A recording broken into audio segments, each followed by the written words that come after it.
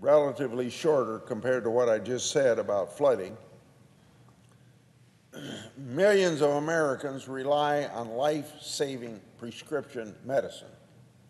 So I'm here to report to my colleagues what Secretary Azar announced earlier today about making available information on the price of drugs on the television advertising that you see so often about drugs, with all kinds of information, but not much information about what a drug costs. And the public ought to know that. Americans across the country expect and depend upon breakthrough drugs to live longer, healthier lives. However, these miracle medicines won't save lives if people can't afford to take them. As chairman of the Senate Finance Committee, I've been taking a close look at drug supply chain in the United States. I'm working to lower drug prices. And by the way, this is being handled in not only a bipartisan way in our committee, but also I believe this will end up being very bicameral. The Finance Committee has held a series of hearings on this issue. So far, we've heard from economists, executives from the pharmaceutical industry, and pharmacy benefit managers. I've also introduced a handful of bipartisan bills to increase competition. And these bills are bipartisan, and now we're finding even bicameral. And in fact, the House of Representatives tends to be ahead of us here in the United States Senate on these issues. So bipartisan momentum is going to help us accomplish our goals. And perhaps more importantly, and I don't think he gets enough credit for this, we've also got President Trump leading the battle from the White House based on a speech that he did in June last year, based upon several steps that Secretary Azar has done to carry out the edict from President Trump to get prices of prescription drugs down. And what was announced today is the most recent step in that direction. And I'm going to get to that in just a minute. There's one common denominator contributing to high prices that Americans pay for prescription drugs. It boils down to one word: secrecy. And what the Secretary Azar did today is attacking that secrecy. There is zero price transparency in the U.S. healthcare system. In our system of free enterprise, competition and transparency drives innovation, it drives higher quality, and it lowers costs.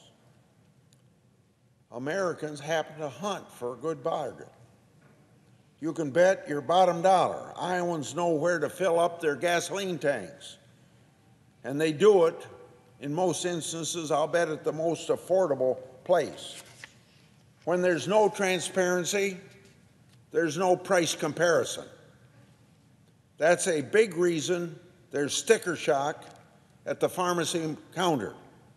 And American consumers and taxpayers are, of course, paying the price. The pharmaceutical industry spends a boatload on direct-to-consumer advertising. That's to the tune of $6 billion a year.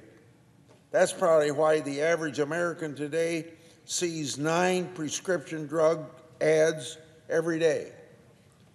The Food and Drug Administration regulates these ads for the truthfulness and requires the disclosure of side effects. But the industry, however, is not required to disclose to consumers how much drugs cost. Now, that's about to change, and that happened this morning. I'm glad that Secretary Azar is making good on President Trump's commitment to lower drug prices for Americans that he announced in a speech last June. Health and Human Services has finalized its rule to require price disclosure on TV ads for prescription drugs. Price transparency is a critical remedy to help cure the high cost of prescription drugs in America. These regulations will help towards that. It's not a final solution. Final solutions are going to come in bipartisan and bicameral legislation that we're going to consider later this year. And just to throw out a compliment to Senator Durbin of Illinois, because he and I worked on this very subject that Senator Azar announced a solution for by regulation. We tried to get this in a requirement in legislation that went to the President last year. We did get it through the United States Senate. It did not get through the House of Representatives. But Secretary Azar found through reading laws that we had passed maybe years ago that he had the authority to do what the House of Representatives a year ago didn't have guts enough to do, take on the pharmaceutical companies, because they opposed the Durbin-Grassley amendment, and now it has gotten done as a result of regulation by Secretary Azar, which is a direct result of instructions given to Secretary Azar by President Trump back in June of last year that we got to do something to reduce drug prices. I yield the floor.